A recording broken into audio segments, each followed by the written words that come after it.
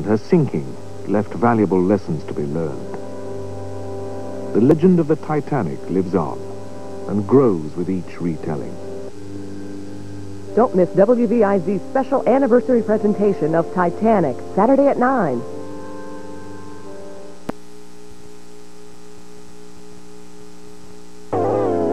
There have been many maritime disasters, but none have caught the public imagination in such a dramatic and lasting way as that of the Titanic. She was the pride of her company, the White Star Line. She was the biggest ship in the world. Yet her collision with an iceberg on her fateful maiden voyage and her sinking, with the loss of some 1,500 lives, sealed her place in history.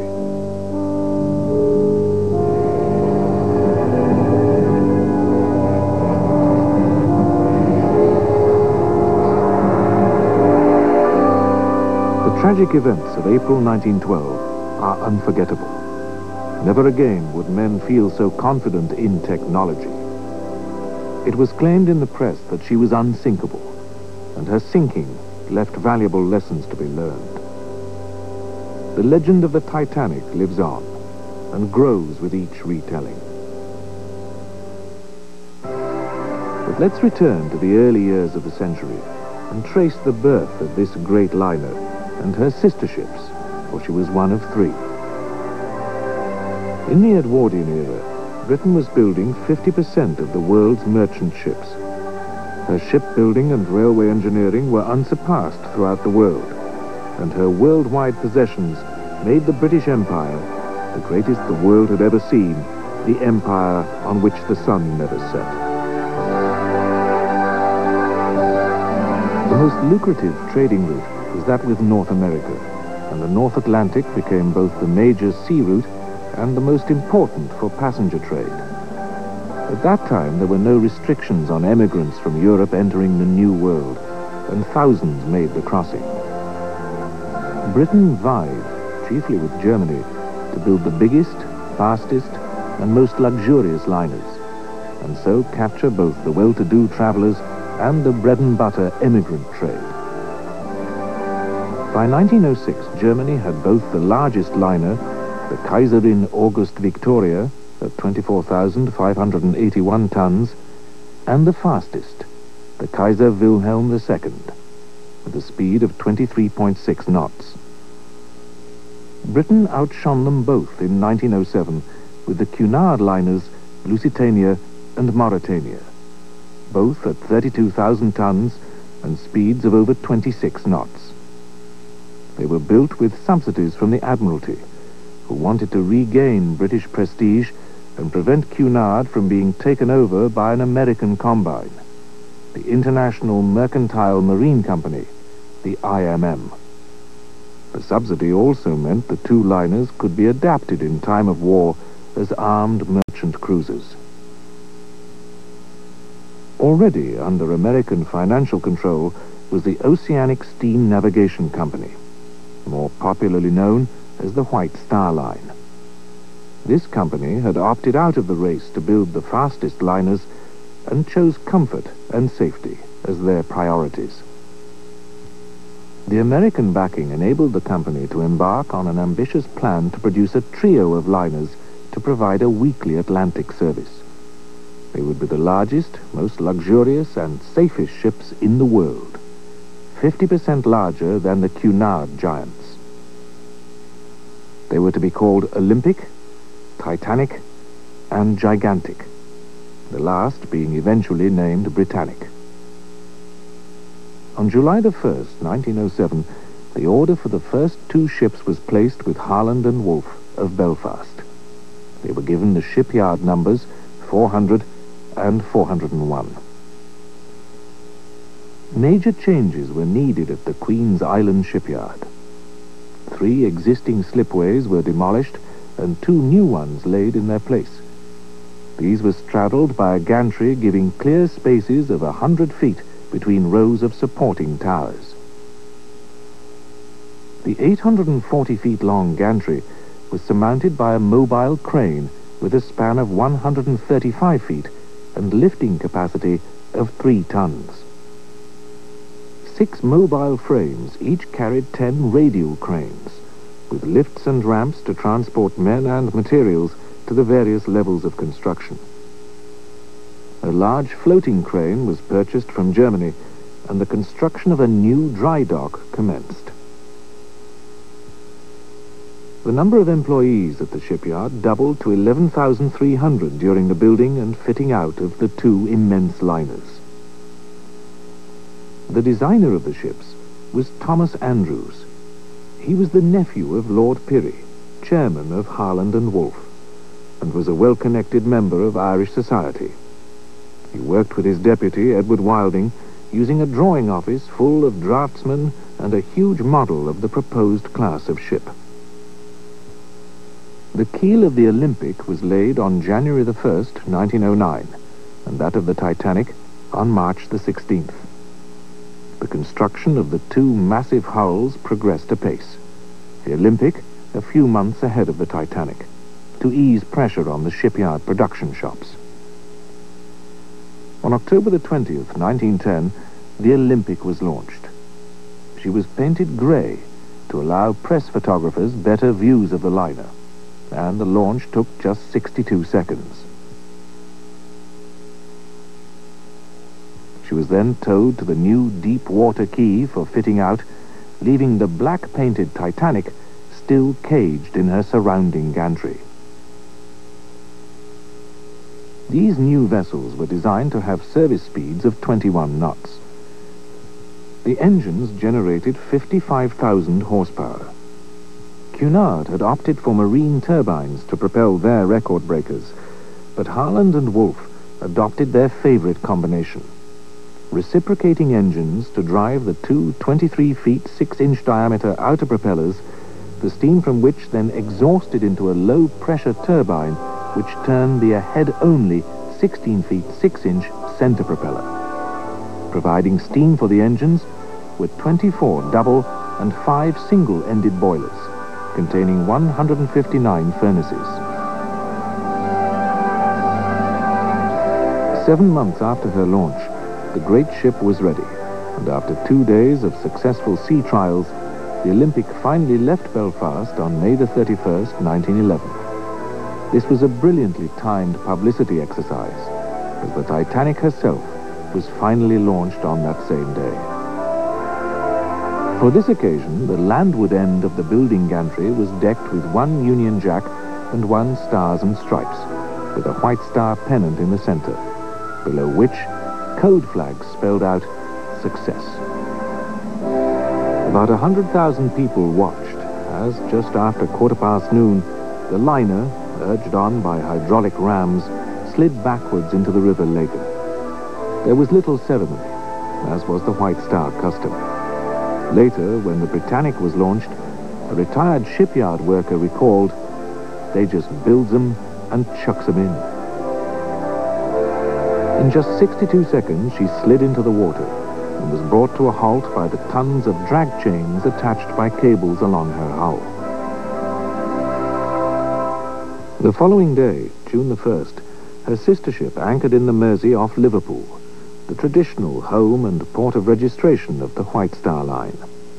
It was her only visit to the Mersey, for she then headed for Southampton, the line's main port since 1907, where the London and South Western Railway had built a new large dock to accommodate this new class of wonder ship, twice the size of the 20,000-ton liners the port had become used to. The dock, known as the White Star Dock until the late 1920s, is 1,700 feet long, 400 feet wide, enclosing 16 acres of water. It was later to be used by such liners as the Queen Mary, the Queen Elizabeth, and eventually the new QE2. Harland and Wolff had built a ship repair works at Southampton, but major repairs would have to be done in the new dry dock back at Belfast. The Olympic set sail on her maiden voyage at noon on Wednesday, June the 14th. Her captain was Edward John Smith, their premier Atlantic captain, and destined for command of her sister ship. Also on board was J. Bruce Ismay, the company's managing director. He was preparing a meticulous report on the ship's layout, fittings, and service, and many alterations to these provisions were subsequently made on the Titanic. The biggest changes were to be on Bridge Deck B, with luxurious parlor suites extending to the ship's side, thus removing the promenade for much of its length and increasing the gross tonnage by 1,004 tons. A reception hall by the aft grand stairway, a large restaurant with sea views, and a café parisien, complete with trellis work and growing ivy. Both ships had electric lifts, swimming baths, the first afloat, Turkish baths, squash courts, and gymnasia. But the Titanic acquired the reputation of being more luxurious because of these many improvements. Richly carved paneling, stained glass windows, deeply piled carpets, and many other fitments of both luxury and necessity were bringing the Titanic to completion. She would be a floating palace.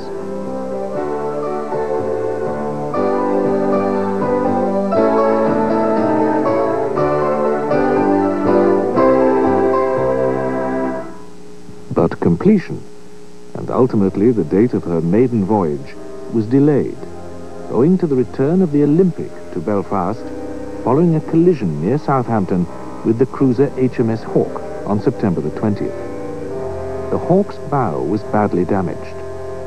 The hole in the Olympic was 40 feet high and extended 8 feet into the ship. There was a second hole at the waterline caused by the cruiser's beak-like ram. Some witnesses claimed the huge bulk of the liner caused an undertow, which sucked the smaller ship into her side. This phenomenon was later to cause a near accident on the Titanic's departure from Southampton. The Olympic was taken to the new dry dock at Belfast, and men were taken from fitting out the Titanic to speed the repairs. On February the 24th, 1912, Olympic returned again for repairs to a propeller. Eventually, following these delays, and 11 months after her launching, the Titanic was at last ready for sea trials. One final modification had been to enclose and glaze her forward promenade on A deck. On Olympic, this section of promenade was prone to wetting by spray. This gave the Titanic a visual feature distinguishing her from her sister. Trials began on June the 2nd in the Irish Sea under the command of her captain, Edward John Smith, who had left the Olympic in Southampton and travelled to Belfast. He had taken his finest and final command and took the ship on to Southampton. Still, with last-minute interior work in progress, she was not opened to the public for inspection, as was the custom. The ship was thoroughly inspected by a Board of Trade representative. The brand new lifeboats were lowered and rowed around in the dock to the inspector's satisfaction before being hauled back on board. They were maneuvered by the Welin type of davit, and although these could each handle several boats in succession during an emergency, the actual number of lifeboats fitted on the Titanic complied to a Board of Trade ruling made 20 years earlier. This stated that a ship of 10,000 tons or over, a large ship in the late 19th century, should carry 16 lifeboats. But the Titanic was 46,000 tons. White Star, in fact, provided 4 extra in the form of Hart collapsible boats with planked bottoms and collapsible canvas sides. The number of passengers was not considered, just the letter of the law.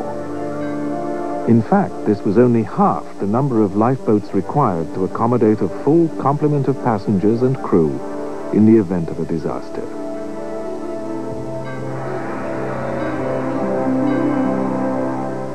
Captain Smith was the White Star's senior captain. For many years he had taken White Star vessels on their maiden voyages. He was born on the 27th of January, 1850, in Hanley, Stoke-on-Trent. He was the son of Edward Smith, a potter and later a greengrocer, and Catherine Smith. He was educated at a Trurier British school, one of the first day schools in the potteries. One of his first jobs was as a steam hammer operator at a Trurier forge, but he left the area at the age of 21 to join the mercantile marine. His progress was so swift that he captained his first ship when he was 24 years old. In an outstanding career, he eventually became commander and commodore of the White Star Line. His employers had absolute faith in his skill and judgment. His career had been unblemished by any accident apart from the incident on the Olympic. He was a tall, distinguished, quietly spoken man, and, coming up to retirement, the Titanic was to be the pinnacle of his career.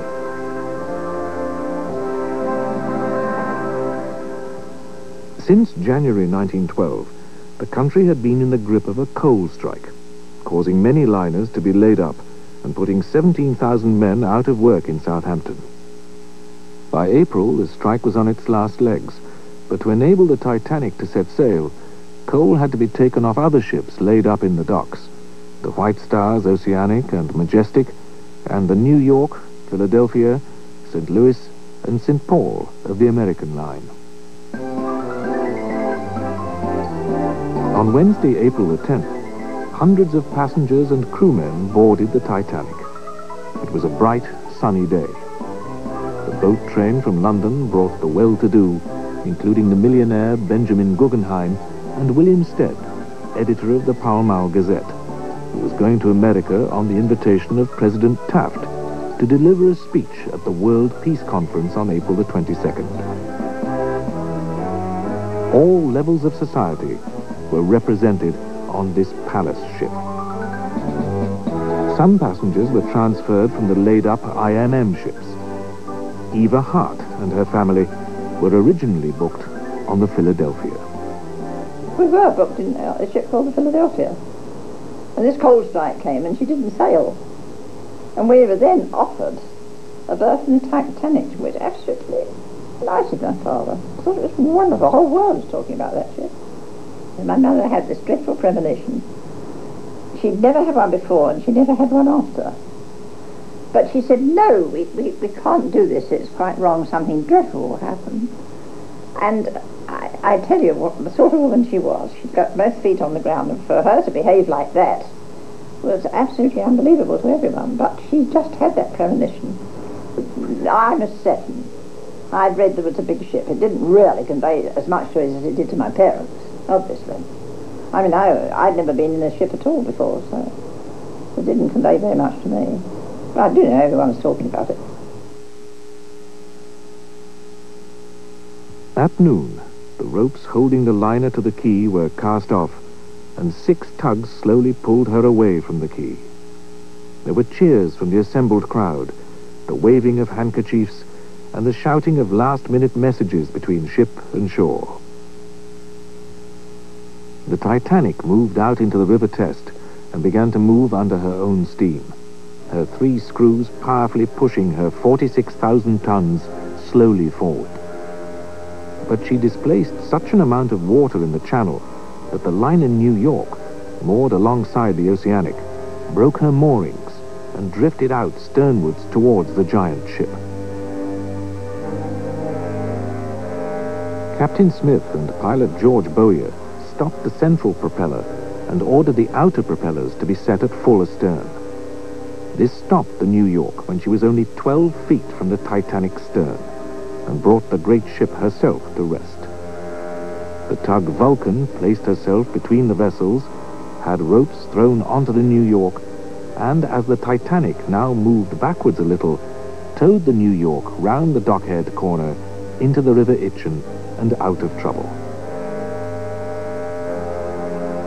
This near collision was seen by many as a bad omen, and put another, if only slight, delay in her departure. The liner proceeded down Southampton water, passing Hythe to starboard and Western Shore, Netley, with its ruined abbey and huge military hospital, to port. She passed the mouth of the River Hamble and finally rounded Cowshot Spit and then into the Solent.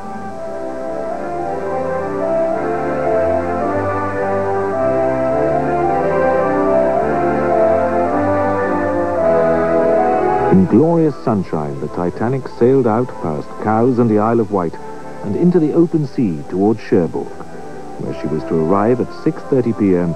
to take on more bags of mail and passengers. These included more millionaires, such as John Jacob Astor and his wife, and various socialites, some seeing the maiden voyage of the world's largest liner as a good way to end their European holidays. Now she turned westward through the English Channel to call at Queenstown, now Cove, in Ireland, just before noon on April the 11th. More mail bags were taken on, and some mail and passengers delivered to the Irish port.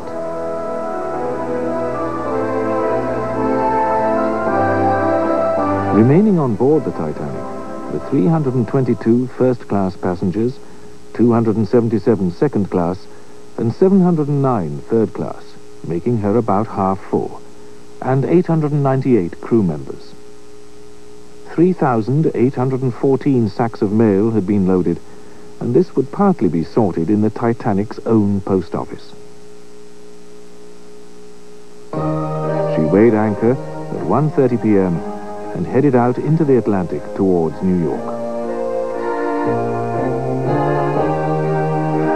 Life on board an ocean liner consisted of eating and occupying one's time between meals as best one could.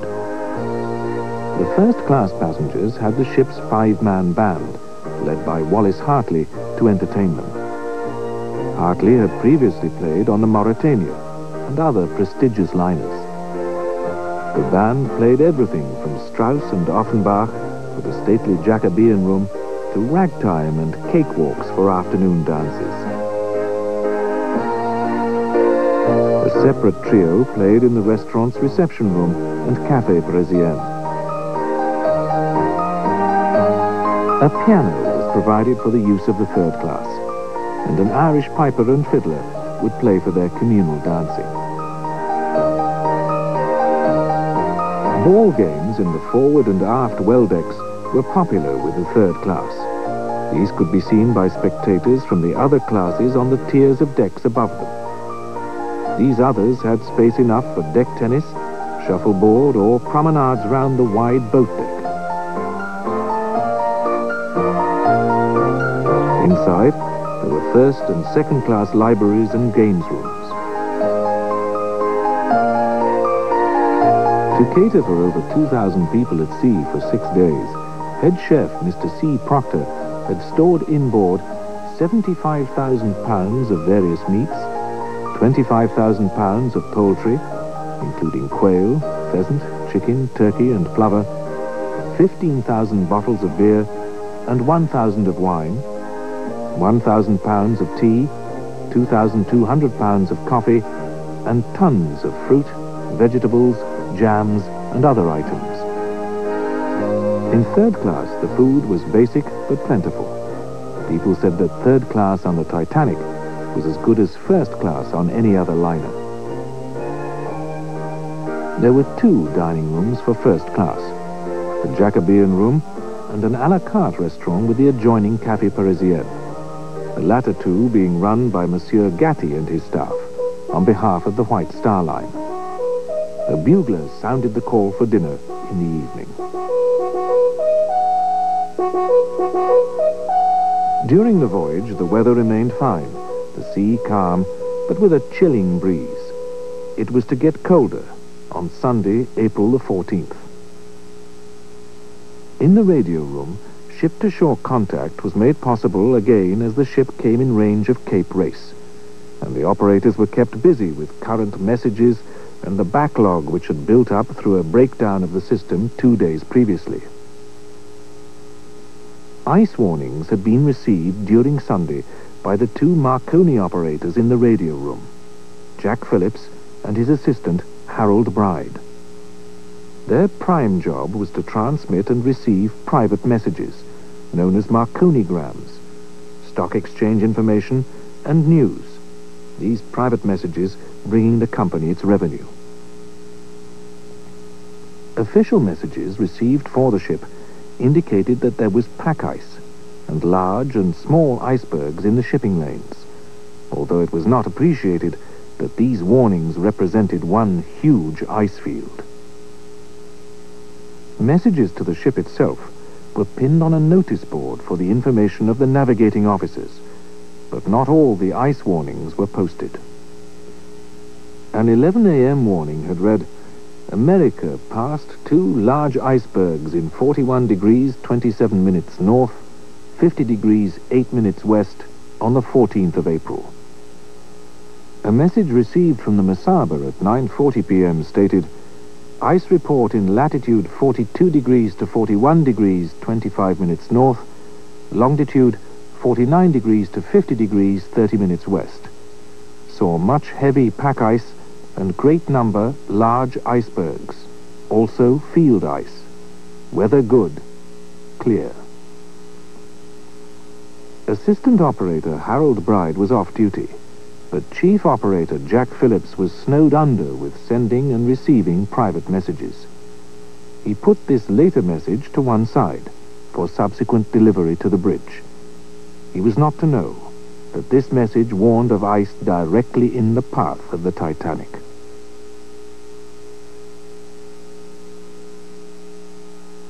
At 11 p.m., the Leyland liner, Californian, was not far away, stopped and blocked in by ice. During the course of the evening, Phillips rebuked the Marconi operator on the Californian for interrupting his calls to Cape Race. Later, as he came off duty, the Californian's wireless operator switched off his set and turned in for the night. Captain Smith had been to a dinner party held in his honor in the restaurant. He returned to the bridge at 9 p.m. He discussed the weather and ice warnings with Second Officer Charles Herbert Lightoller. After 20 minutes, he went into the chart room, leaving instructions for him to be called if conditions deteriorated. Lightoller went off duty at 10 o'clock, handing over to First Officer Murdoch. Lightoller went to bed just before 11:30 after making his rounds of the ship. Up in the crow's nest, lookouts Frederick Fleet and Reginald Lee were looking ahead in the bitterly cold wind. At 11:40 p.m., Fleet rang the crow's nest bell 3 times and picked up the telephone connecting him with the bridge. "Iceberg right ahead," he called. He described what he saw. The berg came ever closer. The ship then responded to Murdoch's emergency instructions. Hard a starboard, full astern, hard a port. The prow swung slowly across, and the iceberg passed along the starboard side of the ship before disappearing aft. It seemed like a near miss. But the iceberg had bumped along the ship's hull below the waterline, shearing off rivet heads, penetrating parts of the hull, and opening overlapping plate seams. A gash of between 250 and 300 feet long had been made below the waterline along the front part of the starboard hull. The whole impact had taken only 10 seconds. Many people on board didn't even notice the event. Others reported feeling a slight vibration. Some people came up on deck to see why the ship was now stopping. And on the third-class deck, men were seen playing football in the forward well deck, with some of the ice which had fallen from the towering berg as she passed. There was no clue to the imminent disaster. Captain Smith had rushed to the bridge and checked that all the electrically operated emergency watertight doors below had been closed, and ordered a quick inspection of the ship. It was only then that the enormity of the damage to her hull became apparent. The Titanic was divided into 16 watertight compartments and could float with any two, possibly 3 or 4 of them, completely flooded. But this long, glancing blow meant that the 6 forward compartments were flooding. The bulkheads this far from the prow only reached up to the saloon deck, some lower still, and as the ship was weighed down with the seawater flooding in and began to sink by the head, the water would rise above these compartments to fill the next, and the next, and so on. It was inevitable that the Titanic would sink. Thomas Andrews, the ship's designer, confirmed this to Captain Smith. But still, the passengers were unaware of their imminent peril. I was in bed, of course. And she just came and joined in whatever was happening during the evening, that sort of thing. And my father got very cross because he had every reason to dislike gambling. His father had been a compulsive gambler and had died utterly penniless from being quite a wealthy man. And so everybody was gambling on this Sunday night. They were making books, I think, service, and having sweepstakes as to what time she would get in so many minutes past so and so. My father would have nothing to do with it. And so he went to bed quite early, for him anyway. And my mother sat down to sew and read, and she looked up at him. He was reading. He said he'd got a very interesting book. But quite quickly he went to sleep, and she got up and took the book from him and settled down again. And she said at 10 minutes to 12 she felt a slight bump. And she said it was just like a train pulling into a station. It just jerked. It was very slight, but she said she knew that it was this dreadful something, and she wakened my father. She wakened me, and my father said no, he wasn't going up on deck again after the night before. But she literally pulled him out of bed and made him go up. And she then said she was going to dress me, and I, being sleepy and very naughty, said I wasn't going to be dressed. There's nothing to be dressed for, I'm going back to bed. My father came back very quickly because he could get up to the boat deck in the lift very quickly from where our cabin was. And he came back and he picked me up and wrapped his blanket tightly round me as if I were a baby. And my mother said nothing to him, and I used to say to her sometimes, years afterwards, I can't understand why you didn't say to him, what was it? Which she certainly did not say. And she said, I didn't have to say, what was it? I didn't know what it was, but I knew it was this dreadful something that I had to live with for months. There was nothing more I could say. So he put his very thick coat on her and put another one on himself. And without any words at all, we went out of the cabin and into the lift and up onto the boat deck. Now, if we hadn't done that at that time, I very much doubt I'd be talking to you today, because, as you know, there was accommodation for less than 800 people in the lifeboats, and she was carrying 2,200. So it was a question as who was there in time to get into one of the all too few lifeboats. Well, they weren't launched very quickly, because at first no one thought anything was going to happen. But my father went away and spoke to an officer, and he said, they are going to launch lifeboats, but you'll all be back on board for breakfast. Now began the general alert. Runners called through the ship for passengers to put their life jackets on and proceed up onto the decks. Some still thought this was merely a safety practice, even at near midnight. What distinguished this operation in its early stages was the quiet orderliness, with people remaining on the whole quite calm. It was a cold, clear, starlit night as people filled the decks, those in the upper classes arriving before the greater numbers of third-class passengers who were berthed furthest away from the boat deck. The sea was a flat calm, but Captain Smith knew there would only be enough space in the lifeboats for half the people on board. Down in the Marconi room, the captain ordered the operators to stand by, then returned a few minutes later at 12:15 a.m. to tell them to send the international distress call, CQD. The position was estimated as 41 degrees 46 minutes north, 50 degrees 24 minutes west. At 12:25, this was changed to 41 degrees 46 minutes north, 50 degrees 14 minutes west. Signal being picked up by the liner Carpathia nearly 60 miles away. She immediately altered course and steamed towards the stricken giant. Just after 12:30, Captain Smith again came to the wireless room and asked what they were sending. CQD, Phillips replied. Harold Bride joked, "Send SOS, it's the new call. It may be your last chance to send it." Shortly after, the first lifeboat was lowered, containing only 19 or 20 people. No lifeboat drill had been given to passengers at any time on the voyage, and many crew were unclear about their lifeboat stations.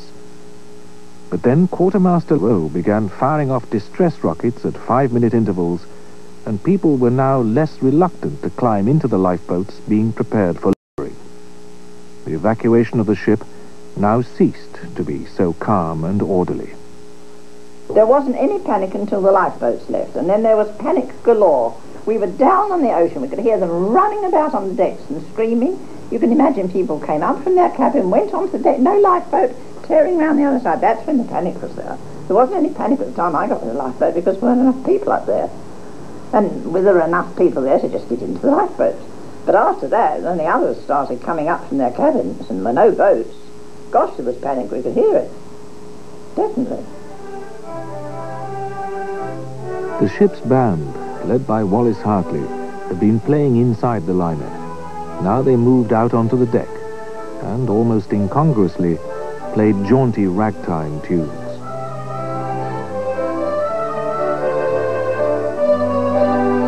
As each lifeboat reached the water, it moved away from the ship, for fear of the suction should she sink. Some rowed towards the lights of a ship, which could be seen just a few miles away. But this ship was never identified and never reached. And of course there are still threats of legal things even these days about whether the ship that was so close to us was the Californian or not. I mean, I saw that ship. It's terribly close. And the other thing I'm saying is that I didn't see a ship 19 miles away. I saw a ship that was so close, and they said at the time it was less than 9 miles away. Now they're trying to say it was 19. I saw it. You know, it wasn't just lights on the horizon. You could see it was a ship. And I saw our rockets being fired, which that ship must have seen. Well, this inquiry says that they did see it, but they didn't think it was a portent of danger. But I would have thought in the middle of the Atlantic, in the middle of the night, that rockets must mean trouble. The Titanic's bow sank lower and lower in the water. Yet all her lights remained ablaze throughout, until very near the end. With great courage, every one of the liner's engineers stayed at his post in the bowels of the ship to keep the pumps, lights, wireless, and other functions operational. Women and children first was the rule for the lifeboats, but some men were allowed in as boats were hurriedly lowered and no ladies could be seen close by. J. Bruce Ismay, managing director of White Star, himself stepped into a partially filled boat. First and second class passengers were led to the boat deck. Third class had to find their own ways as best they could. At 1:30, a group rushed boat 14 as she was about to be lowered, and Fifth Officer Lowe had to fire his revolver along the side of the ship to quell them. At 1:40 a.m., the last rocket was fired. The last of the rigid lifeboats was lowered at 1:55. The boat deck now only 15 feet above sea level instead of her usual 62 feet. 2 of the collapsible boats were successfully launched. A third was launched at 2:05, by which time the forecastle was underwater and promenade deck A was awash. At about this time, Thomas Andrews, who had designed this great ship, was last seen standing in the first-class smoking room. He was standing, arms folded, life jacket off, staring straight ahead at a painting above the mantelpiece. The Approach to Plymouth Harbor by Norman Wilkinson. Captain Smith released the wireless operators from their duties, but Phillips carried on sending distress messages while the power held out. The captain then walked along the deck telling his men, "It's every man for himself." Incredibly, the lights still burned. At 2:10 she lurched and sank deeper. The last collapsible lifeboat and some men were washed off the deckhouse, and this lifeboat B landed upside down in the water, with no chance of righting it. Men clambered to at least stand on the upturned hull. The band now played a solemn air. Some say autumn, but popular belief says it was Nearer, My God, to Thee.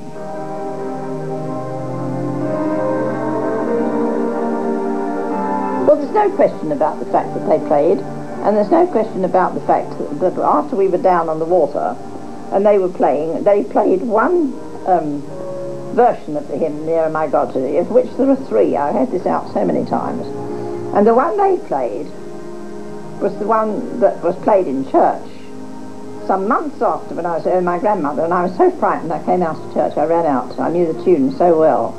But they won't have it. The Americans won't have it. And people say, no, it's not it, but it was just ragtime. But it wasn't. It wasn't.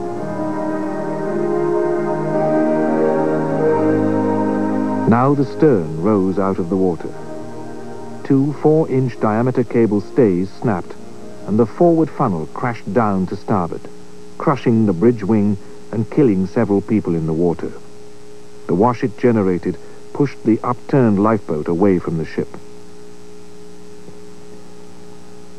There were varying reports on how Captain Smith met his end. One claimed he committed suicide on the bridge with his revolver. Another that he swam up to a lifeboat with a baby in his arms, put the baby in the boat, then sank beneath the waves. And another that he simply went down with his ship. Perhaps he too had been killed by the collapsing funnel. But others say he swam towards the upturned collapsible lifeboat before turning away and disappearing in the darkness. 1,500 people were still on board as now the bridge submerged. The stern rose higher in the air. Those in the lifeboats heard the terrible crashing sounds as boilers broke loose from their seatings and crashed down through the vessel, along with many tons of coal, baggage, and all the loose furniture and fittings of the great ship. At the same time, her lights went out, flashed once more, and then were finally extinguished. Now at least 100 feet of her stern rose to a near vertical position, which she held for a considerable time, silhouetted against the stars on the calm, clear night. The visible part of the ship apparently settled back slightly before it, too, disappeared beneath the sea. It was this settling that indicated the ship had broken in two. And we rowed away from the ship as fast as we could, because one has to do that, because I believe the suction when a vessel goes down is absolutely enormous. And we rowed away, and I didn't close my eyes at all. I saw that ship sink. And I saw that ship break in half. And for so many years, people had argued with me about that. But now at last, it has been proven beyond all doubt that she did break in half. I know she did, I saw her. And the forepart went down nose first, and the stern of that ship stood up in the water for quite a long time, or it seemed a long time to me, and then keeled over. And we heard the dreadful sound of people drowning, which was, unbelievable. And then, because our lifeboat was so full, so overfull, the officers called all the boats together and transhipped some of us, one in that boat and two in that and three in that, and I got separated from my mother. And that was the most terrifying thing to happen to a child. But the most dreadful sound of all is the sound of people drowning. The screams. Absolutely ghastly. My mother used to say sometimes, she couldn't get me to talk about it for years, but if ever anyone did talk to me, I said that, she used to say yes. But do you remember the silence that followed it? And that's quite right. It says the whole world stood still that night. Once the lights had gone, the ship had gone, the sound had gone. Oh, it was dreadful. Dreadful. Now there was nothing to do but wait for rescue. Among those standing on the upturned boat was Harold Bride, the wireless operator, who confirmed to his companions that the Carpathia was on her way. At 3:30 a.m., she was sighted on the horizon, firing rockets, and at 4:30 she was on the sea. The Carpathia arrived with the dawn, and by 8:30 had taken on board 705 survivors and 14 lifeboats, the rest being set adrift. And we were picked up, as you know, in the morning by this little ship, the Carpathia, and the rescue of people from lifeboats in mid-ocean is quite a terrifying thing.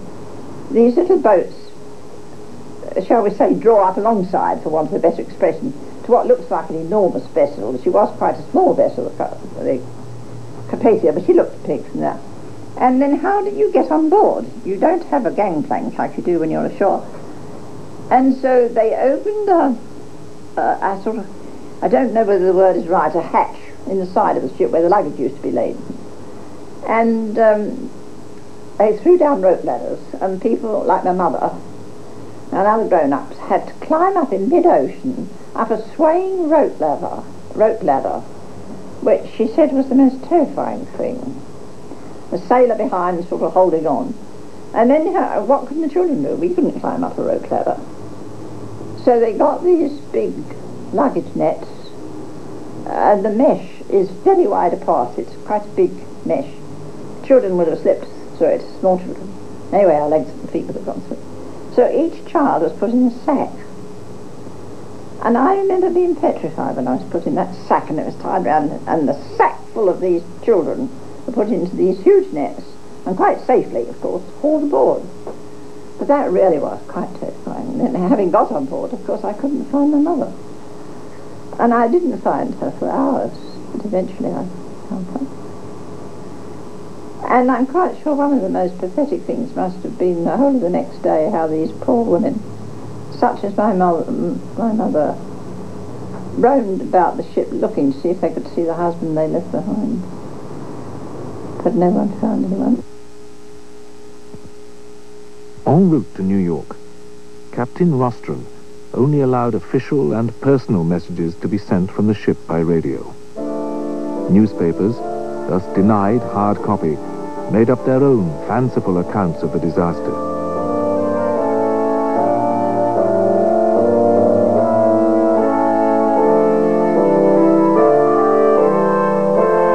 It was only on arrival that the true story became known, and gradually the dreadful news of the disaster was released to the world.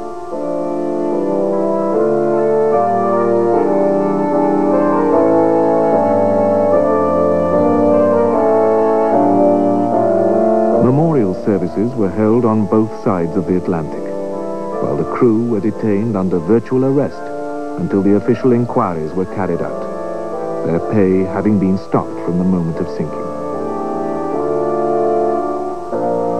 Controversy reigned over who was to blame, and whether the nearby ship, the Californian, could indeed have rescued everyone on board if only her wireless operator hadn't closed down his set 20 minutes before the collision with the iceberg. The lookouts certainly saw and counted the rockets, but thought these might have been company signals, used for identification purposes on ships still not fitted with radio, and they also appeared to be too low for a ship reportedly so near. The American inquiry placed blame for the disaster on J. Bruce Ismay, the fact that the Titanic was sailing at virtually full speed, 21 knots, at the time of collision, knowing there were icebergs in the area, and the lack of sufficient lifeboats. The English inquiry also blamed the speed and inadequate provision of lifeboats, but also cited Captain Smith. After this tragedy, ships were to travel on a more southerly Atlantic route, traveled slower, and always had lifeboat provision for all on board. 63% of the Titanic's first-class passengers survived. 42% of second class, and 25% of third class. 23% of the crew were saved. 705 in all, leaving 1,500 to perish in the icy seas of the North Atlantic. But the press of the day concentrated not so much on the loss of life and who was to blame, but on how British and American values of heroism, honor, and courage had been upheld throughout the tragedy. Men behaved as men should do. All heroes, every one. And on Captain Smith's reputed last words, "Be British." British was the cry as the ship went down. Every man was heavy at his post. Captain and crew when they knew the worst. For over 70 years, the Titanic lay undiscovered in the depths of the Atlantic. There were fanciful ideas that she would still be intact, that corrosion would be minimal, as she was at such a great depth, that she could be refloated. On September the 1st, 1985, the American naval research vessel Knorr from the Woods Hole Oceanographic Institution discovered her. The Titanic had been found after 73 years. The scientist in charge was Dr. Ballard, and many fascinating photographs and video pictures were taken on this and a subsequent visit to the site in July 1986. The liner is broken into two main sections, but sits upright, with her funnels gone. She is severed just aft of her second funnel, and the stern section is 800 meters away. Much of the central section lies in shattered segments on the seabed. A silver memorial plaque has been left on the wreck as a mark of respect, and to honor her as an official grave to the hundreds who perished with her, and as a tribute to a disaster which should never have happened. I entirely agree with my dear Dr. Ballard's words. He said the whole thing was a tribute to man's arrogance, and I agree with that. That man can be so arrogant as to build something and claim that it is undestroyable, if you like. It's the most arrogant thing to say. True is the Titanic had struck rocks, or a tempest and storm and sunk. That would be one thing, but this was a ship that needn't have had any loss of life. I think it's the most dreadful part of it. And as I say, all these years later, this interest is profound. And it's because there was no need for anyone to die. No one should have died. Had she had enough lifeboats with 2.5 hours and a very smooth sea, nobody would have died. And one life is worth more than the whole ship, surely. That is what I saw, that is what I remember. And hardly any of us now to share this memory, of course. I'm the only living survivor now that can remember it and get about, so to speak. But I don't think there's anyone that can really tell the whole story of it, except myself.